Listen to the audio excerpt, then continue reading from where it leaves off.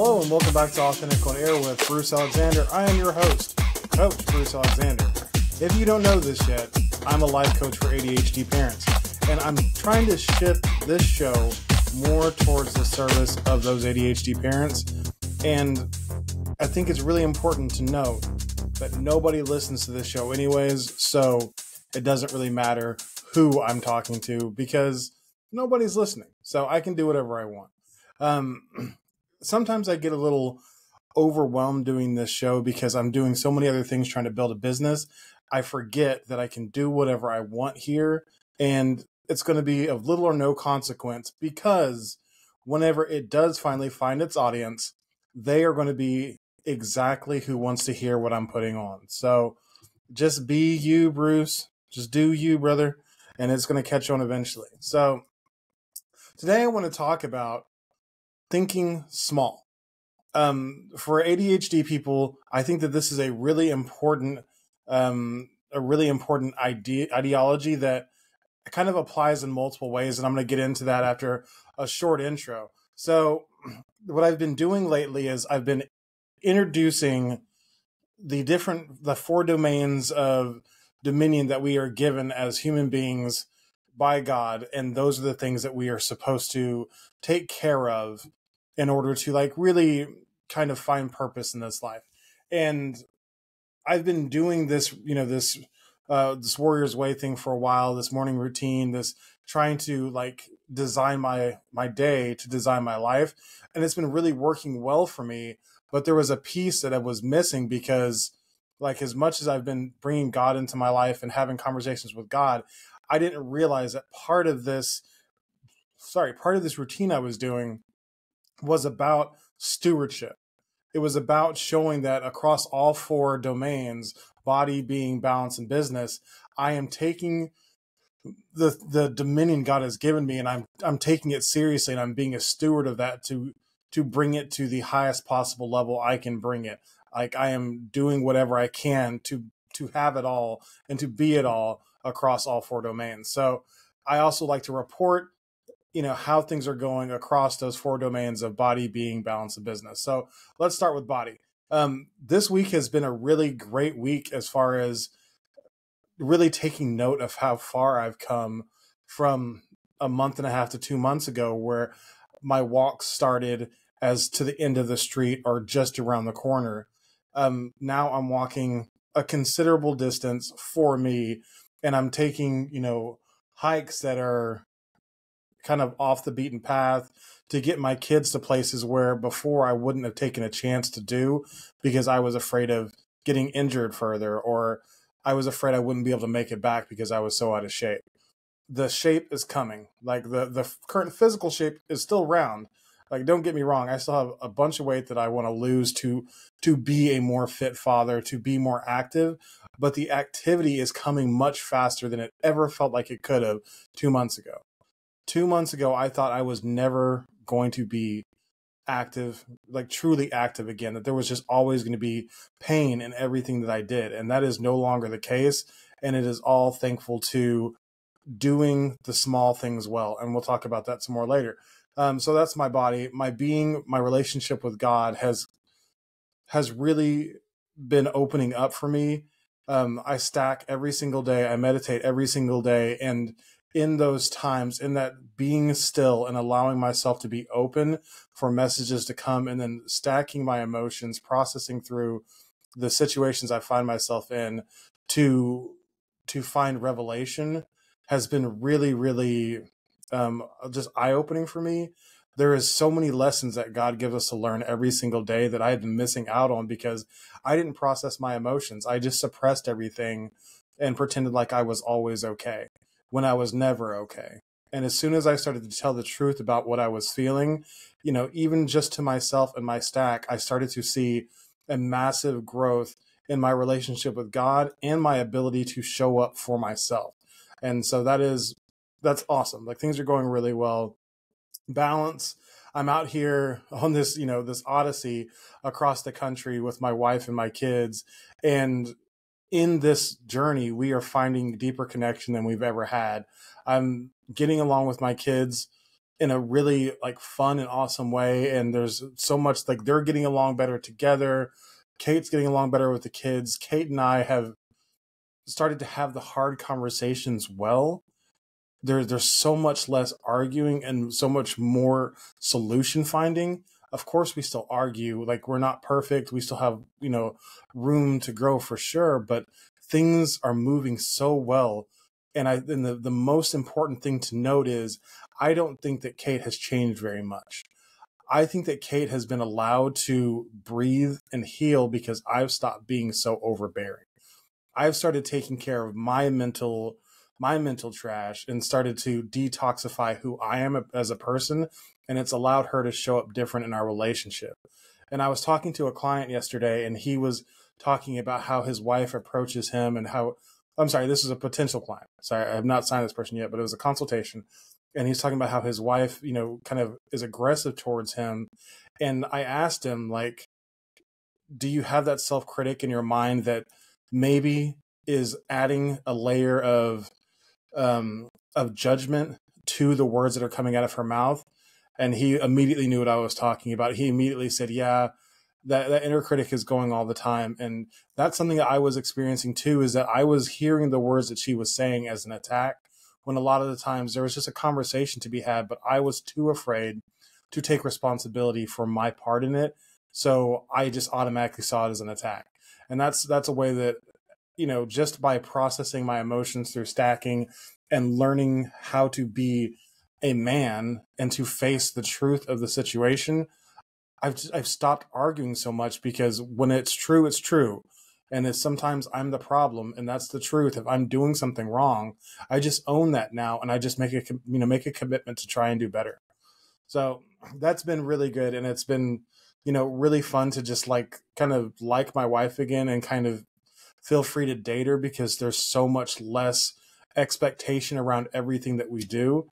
And yeah, it's been great. Our next move as a family is to go see the ocean on the East Coast, which we've never done. Rory, my youngest, has never seen the ocean, and my other children were too young to really remember what it was like when we went to Galveston. So I'm really excited for them to see the ocean for like the first real time that they'll really remember. And I think that that's part of, what this journey is supposed to be, is to have experiences that otherwise we never would have done, because we were trapped in Oklahoma. We were trapped by our stories. We were trapped by our inaction and our paralysis.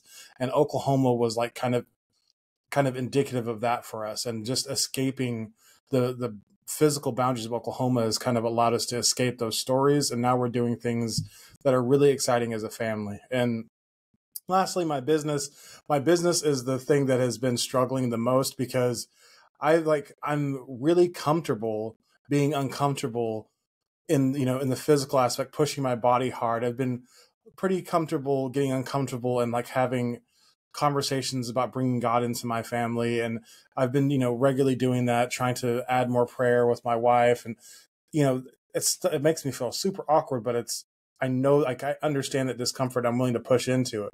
In my business, I've been lacking. I've been afraid to do the things that I know are going to create movement for my business, because they are uncomfortable, and I'm afraid that I might fail. I'm afraid that I won't succeed. And so I'm afraid to push through that discomfort.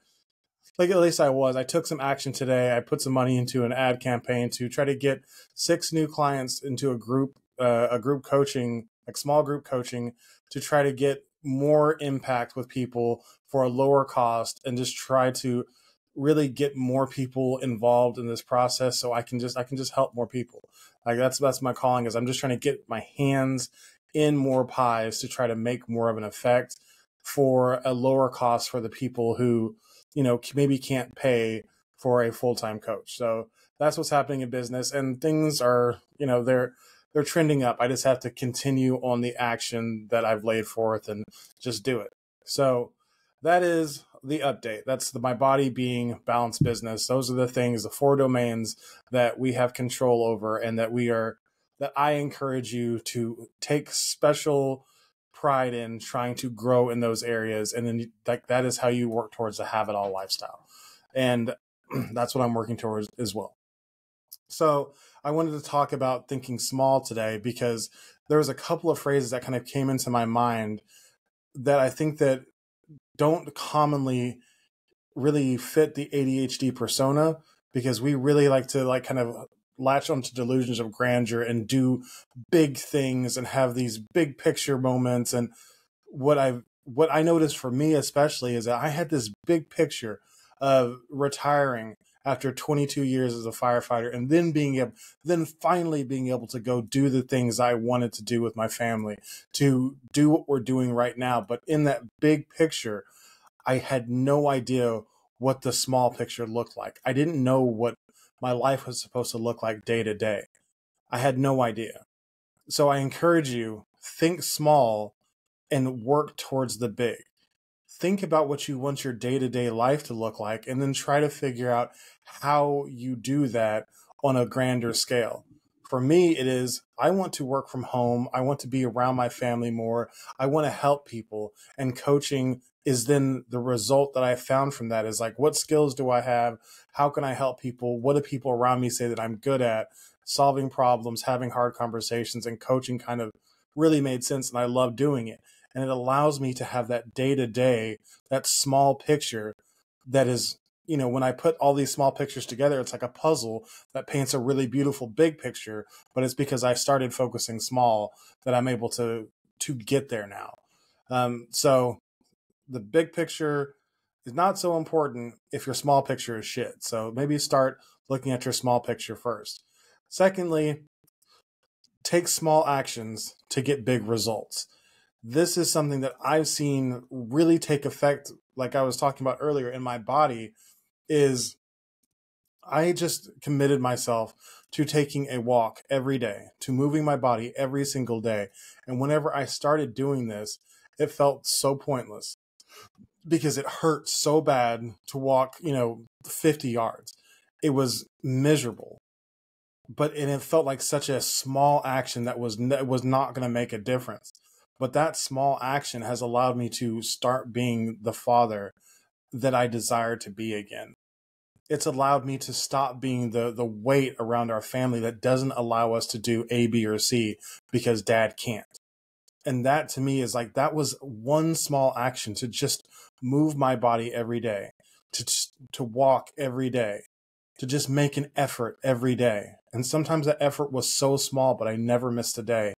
And today I'm like 200% better than where I was, but still like 600% from where I need to be.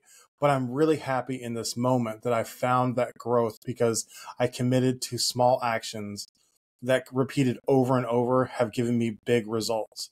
And if I continue to repeat them over and do them well, they will continue to produce bigger and bigger results. So small actions to produce big results. I hope that makes sense. Finally, think small, act big. So that's kind of the reverse of the last one. You're not really. So I'm talking about, because I was, yes, the act big kind of goes against the small actions, but not really. This is about planning. This is about taking things on a smaller level and realizing that, like I talked about earlier, if you plan your day, if you plan your morning, if you plan the first hour, then everything else is easier to put into place. So the first hour and a half of my day is very regimented now because I wake up, I meditate for anywhere from 8 to 15 minutes. From there, I stack from anywhere from 30 to 45 minutes, unless something major has happened, then an hour. From there, I go directly to reading something about business and doing a quick workout. I get all that done first thing in the morning to put myself in a position of power it's about being intentional to actually take control of your day and put yourself in a power before the day takes control of you. Whenever you're working on somebody else's time all the time, you set your alarm so you can rush around, brush your teeth, get ready to go to work, do whatever, blah, blah, blah. You don't take any time for you. Whenever you decide to wake up earlier in the morning, and especially if you meditate first thing, you are taking control of your day by saying, no, day, this is my time. I'm going to be still. You are not going to take me into the thralls of whatever you have planned for me. I'm going to dictate my day. And when you start being able to dictate your morning like that, then you start being able to dictate your day and find pockets of time that you never knew existed before. You become more productive and more efficient getting your work done, and you have more time to connect with your family in the day. So you're designing your day by designing your morning. And as you design your days, it becomes easier to design your week. And as you design your week, it becomes easier to design your month, to design your life. But it starts with designing your morning. It's about taking control before you are taking control of. And that is by thinking small, and then you are acting big. You are making those small commitments, those small plans, and then you are following them through with big action. So keeping it real short today, because I really want to start making this an easy listen, where we talk about some important things that I've learned as I'm learning to grow and develop as a parent with ADHD, and I'm finding some real success. I want to share that with people. So I'm also trying to share that by getting as many consultations booked as I possibly can, because I've been playing kind of small. I've been connecting with people one-on-one who I think need me. I haven't been just putting it out there on a mass level to say, pick me. If you are struggling as a parent and you have ADHD, I can help you. I've been there. I've been through the struggle. I've been scared. I felt guilty. I felt remorseful. I felt regretful. I felt limited in my possibility and my responsibility. I felt it all.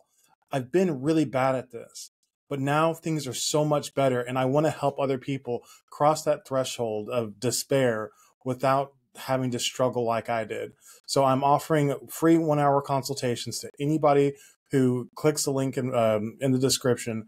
And I want you to just let me help you. Like, I'm going to give you my experience and my training for free for an hour to help identify the obstacles that you are facing right now, and to help give you at least 3 strategies or techniques that will help you move forward powerfully in your life and make a difference immediately. I want to do that to just help people. There's no obligation. There's no cost. At the end of the call, if you like what I have to offer, I'll give you an invitation to continue coaching outside of that call. But it has nothing to do with what I'm trying to offer first off. I have been called to help ADHD parents, and I want to do that on a bigger level. So I encourage you to click the link and sign up for your free consultation today. Don't wait, because I don't know how long my schedule is going to be open, and I really just want to help you. So that is it for today. I'm going to wrap up the show, and I really enjoyed talking to the 2 people who will listen to this. But if you're listening, then please contact me, because I want to help you. All right, that's it. Bye, everybody.